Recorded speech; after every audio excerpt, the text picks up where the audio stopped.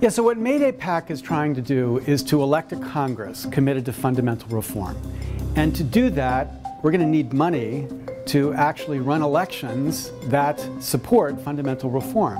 So people say, what, you're using money to end big money? That feels ironic, and it is ironic.